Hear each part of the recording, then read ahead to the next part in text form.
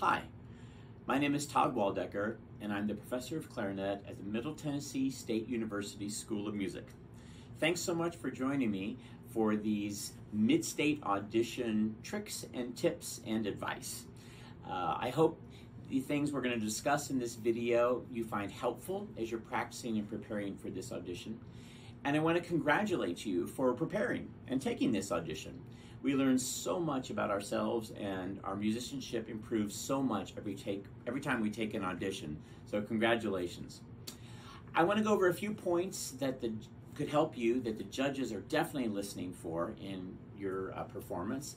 And then I'll follow that with a performance of the audition excerpts, both at performance speed and a slower speed, so you can practice along. But let's get down to the things here that judges are listening for.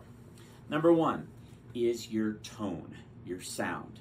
Judges do not care how fast or high or loud you play if you don't play with a good sound. So play with the best tone you can at all times. Use adequate air, a good stable embouchure, and your best reed. You want to always play with a great tone. Number two, steady tempo. Judges are listening for a steady tempo. It's better you play the entire piece slower and steady than play it faster and have to slow down at the hard parts and things like that. As soon as you begin playing, the judges behind the screen begin to keep the tempo. And so whatever tempo you start is the tempo they expect you to keep the entire time. So you'll need to practice daily with a metronome. Daily with a metronome. Also, I encourage you to record yourself and listen back and see if you really are keeping a steady beat. Steady beat is an objective thing that judges listen for, and it can either get you lots of points or cost you lots of points. Number three, correct rhythms. Figure out the rhythms, almost mathematically if you need to, because again, this is an objective thing that the judges can evaluate you on. If you have questions about rhythms, not sure how to figure them out, talk to your band director, talk to your other clarinet player friends. People will help you if you can't figure out the rhythm. Don't guess. You want to make sure it is accurate. Number four, note accuracy. Well, this is kind of a no-brainer. You want to play the right notes at all times. If you have questions about funny notes, ask someone. I know there's some double sharps and some strange things in these pieces this year. They're trying to trick you and trip you, so ask for help if you're not sure what the pitches are. Number five, articulation. I think a lot of people give up easy points in this department because they really don't pay a lot of attention to articulation. You must be very, very deliberate with articulation. The judges cannot hear your intentions. They can just hear what's coming out of your clarinet. You do not want to mumble. Slurs need to be clean slurs, articulations clean, staccatos clean, legato tonguing clean. Again, record yourself and see if your intentions are really coming across in your performance. Next one, intonation. Tune your clarinet before you begin practicing. If we get used to playing out of tune, that's how we're going to perform. So tune up your clarinet. The judges can hear if you're playing out of tune. Next category, dynamic contrast. Again, the judges cannot hear your intentions. They want you to demonstrate what's on the page. So when you see a forte, go for it. When you see piano, go for it. But remember, always keep a beautiful sound. That's the most important thing. And the last thing to think about is the style of the piece. This can actually make it more fun for you to practice and perform. So when I'm playing a piece, I try to imagine, does it sound like a video game battle? If so, play it with a lot of energy like that. Does it sound like a lullaby? And I try to play it like that.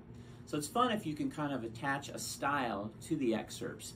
Since our music doesn't have words, we have to work a little harder sometimes to come up with imagery. But do that and the style will come across in your performance. So preparing for auditions, one thing you can do is practice performing. This is something I encourage all my students to do. So grab 10 of your closest friends or teachers or family members or even the mailman and play your audition in front of someone. Record yourself. Just put your cell phone there and just record yourself, and then after the performance, evaluate your performance and see if what you did is what you intended to do. So recording yourself in a pressure situation can really, really help. And if you do it 10 times, then when you go for the Midstate audition, that'll just be time number 11, nothing special. So I hope these tips helped you a bit, and now let's get on to the performance of the excerpts.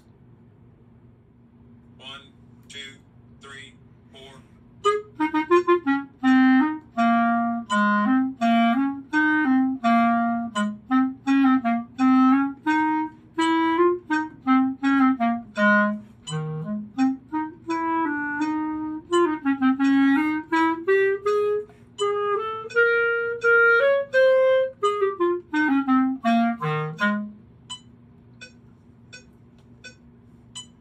Now, at a practice tempo. This is 64 beats per minute, so it's 20 clicks slower, so feel free to practice along with this as you learn it. 1, 2, 3, 4.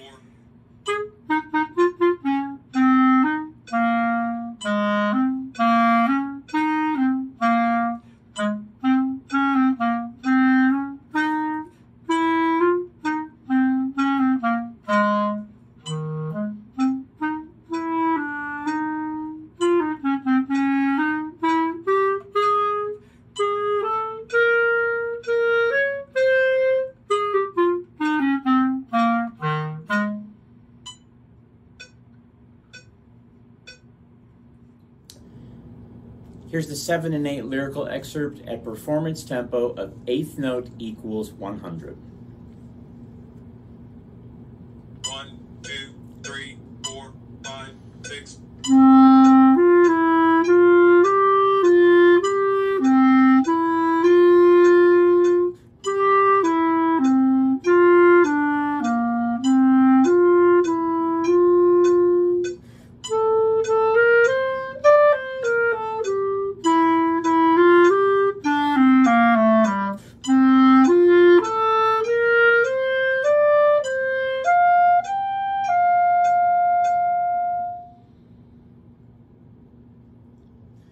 Here's the same excerpt at a practice tempo, 20 clicks slower, so 8th note equals 80.